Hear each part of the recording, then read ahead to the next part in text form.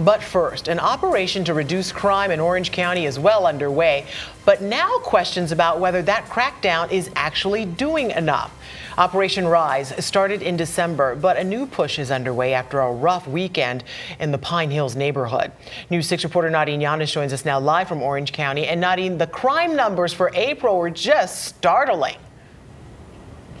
They were, and it was after one particularly deadly weekend in April where 3 people were shot and killed within 48 hours that kind of kicked off this new push. The sheriff saying that Monday he realized they needed to double down on getting crime results, so they doubled down on what they're calling a violent crime initiative. And I want you to take a look at some of the statistics that they got just from that first week of April. They made 326 arrests total, confiscated 13 stolen vehicles, 68 different narcotics, and got 5 firearms off the streets. And Sheriff Jerry Demings today said that this crime crackdown is far from over. In fact, they just recovered a stolen car this morning that had a loaded shotgun in it. The sheriff says his deputies have logged nearly 1,700 hours since the beginning of April, just in 3 weeks, targeting high crime areas in Pine Hills and targeting repeat offenders, saying many of those that were arrested are committing crimes all over the county, even linking them to crimes in our tourist districts like right on International Drive. The sheriff today saying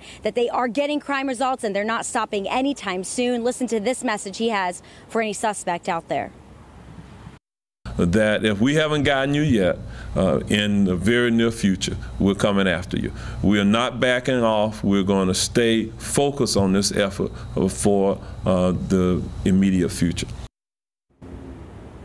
So this violent crime initiative is part of an overall picture for across the county. It's not just Operation Rise, but they're overlapping each other because those that were arrested, again, are connected to crimes all across Orange County. Still, the sheriff says because he's reaching those particular offenders, that crime overall in the county is down by 15% in this quarter alone compared to last year. So we're going to hear more about what the sheriff has to say. I'm going to break down some of these numbers. I'm also going to speak to Bishop Kelvin Koberis. He's a community activist who's well involved in the Pine Hills area. We're going to ask him if he thinks this is actually working. All of that in my story tonight at 6 o'clock. Ladies, back to you. All right, Nadine Yanis, we'll see you again at 6. Thank you.